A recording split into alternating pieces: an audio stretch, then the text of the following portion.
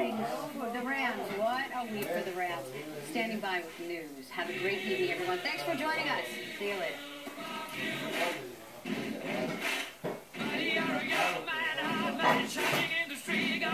If your kids love toys, you're gonna love Ross. Ross is a huge selection of top brand name toys for kids of every age, all at big savings, a fraction of what you pay elsewhere. For toys, you gotta go to Ross.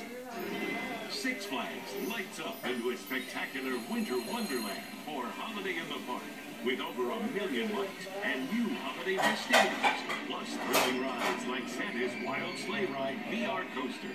Get free admission with a season pass. Buy more, get a free upgrade to go with free season parking and Hurricane Harbor. For the best deal, buy a membership pass, less than $8 each per month. Holiday in the Park, only at Six Flags.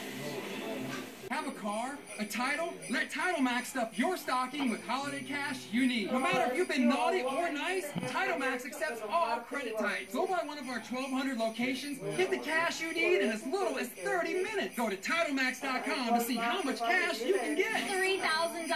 $10,000. So this holiday, if you need cash, bring your title to TitleMax and you too will say, I got my title back with TitleMax. In California, loans made by TitleMax of California Incorporated, California Finance Lender Law License number 603K014. The first thing I always make for the holidays is a trip to Ross. I find just what I need to prep, cook, and serve a meal in style. And I save so much on everything. For entertaining, there's no place like Ross. Fox 11 Morning News. More big stories, more weather updates, total traffic coverage. Get more with Fox 11 Morning News. Weekdays starting at 4:30. Now, this is the Fox 11 Weekend News. We begin with Sky Fox over the Thomas Fire in Santa Barbara County, where the winds are much calmer than yesterday and the danger to homes has lessened. Now you can see the smoke in the distance, but no obvious fire there in that shot. Still, the fire remains a looming threat to hundreds of homes in Montecito and in Santa Barbara as firefighters continue their effort to try to gain control of this massive fire.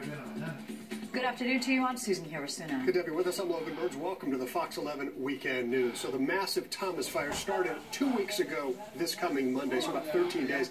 It continues to grow, raging west towards Montecito. Early this morning, the winds died down a bit, but last night it was a very different scene. Leah Ugo is live in Montecito with the latest for us. Leah. Good evening, Susan, Logan. Now, there are 2 homes on this street here in Montecito that are destroyed.